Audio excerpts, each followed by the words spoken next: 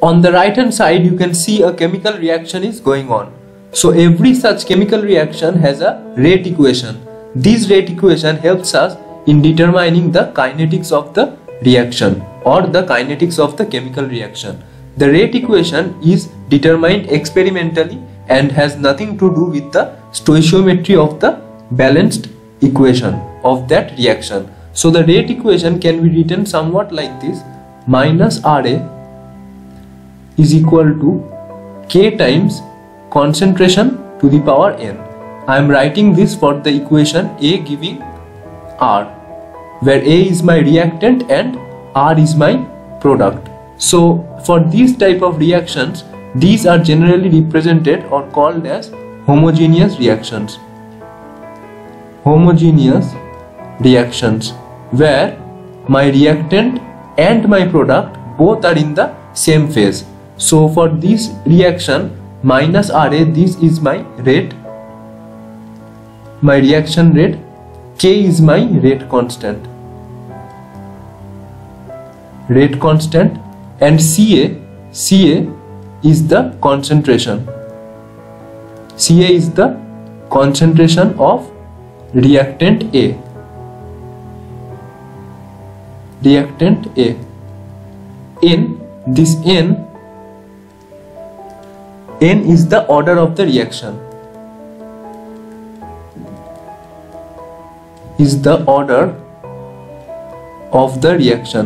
This N is determined experimentally. Now we are going to talk about this rate constant.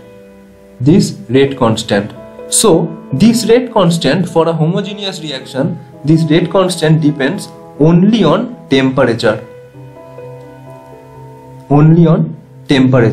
So there are various laws by which we can find this rate constant as a function of temperature. We are going to discuss those laws. So let's talk about them one by one. Arrhenius equation tells that the rate constant K is directly proportional to e to the power minus Ea by RT, where Ea is the activation energy, R is the gas constant, and T is the temperature. So this can be framed somewhat like this: K equals to some constant which I will write as A times e to the power minus Ea by RT. Here A is the frequency factor,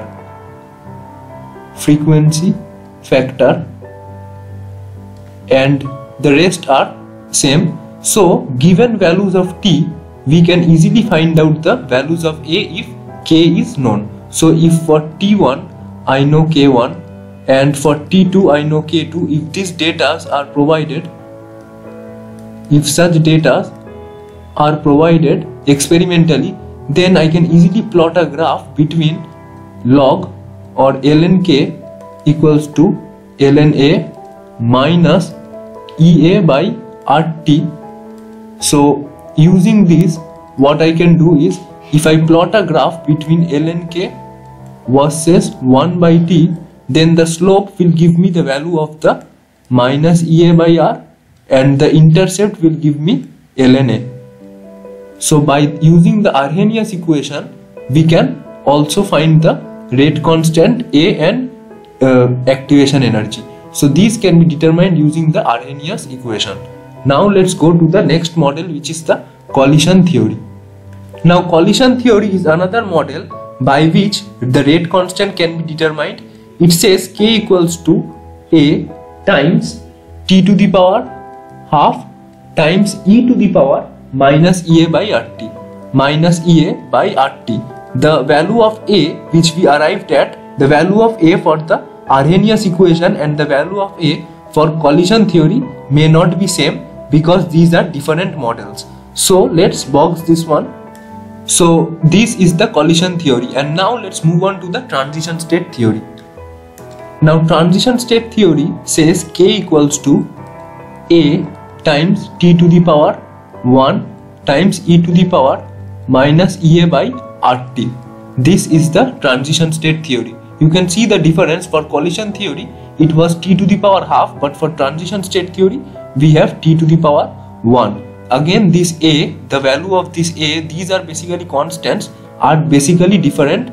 The collision theory, this value of A for the collision theory and for the transition theory may or may not be same. So let's work this last one also. These three equations, collision theory, transition state theory and Arrhenius equation, these are used to predict the rate constant when the temperature is variable, that is the temperatures are changing. In engineering practices, for most of the cases, Arrhenius equation is the most used, but collision theory and transition state theory equations are also applicable in certain cases. So this was the video.